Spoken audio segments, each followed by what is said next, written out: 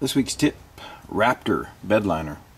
This stuff is really nice. You can get it black or you can get it tintable, and it it says put a certain amount of base in it, but we found you have to put a lot more of the base, like you're going to do the underneath of your car, to match the top side color. The flooring, you can go ahead and mix up the base and do a little test and make sure it's the shade you want. But it kicks real good, and it hardens very nice. And it's the best bed liner I've seen for detailing underside of cars, or frames, or the floors on the underside. Really good stuff.